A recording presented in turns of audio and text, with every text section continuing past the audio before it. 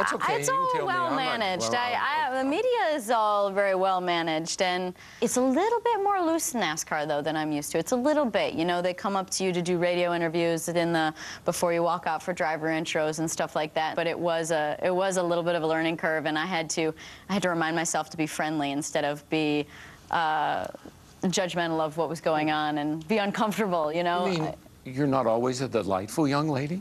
No. Oh my God.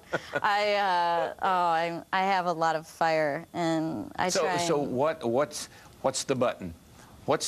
If people look at you and they say she's living a charmed life, she's doing everything she wants to do, what is it that people would, if you would say, if you only knew? What don't people know? I think that it's hard for people to understand how much, and you would understand this, how people just want something from you all the time. If somebody walks up to me and they're a fan, right? You're thinking to yourself, what do they want?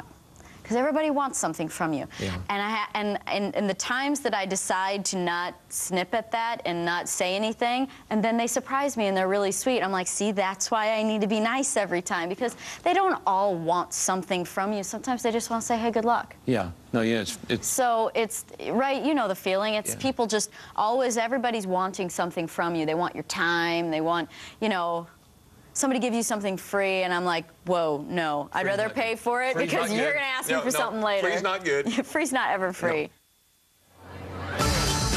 Take a look at Danica's Cup schedule. You see her there with Greg Zipadelli. She's got some tough ones coming up, folks, after the Daytona 500. How about Darlington, the 600 in Charlotte, Bristol, Atlanta, Chicagoland? No gimmies there. She's going to have her work cut out for her. By the way, the rest of that interview with DW and Danica on NASCAR race day before the Daytona 500 next Sunday. Now,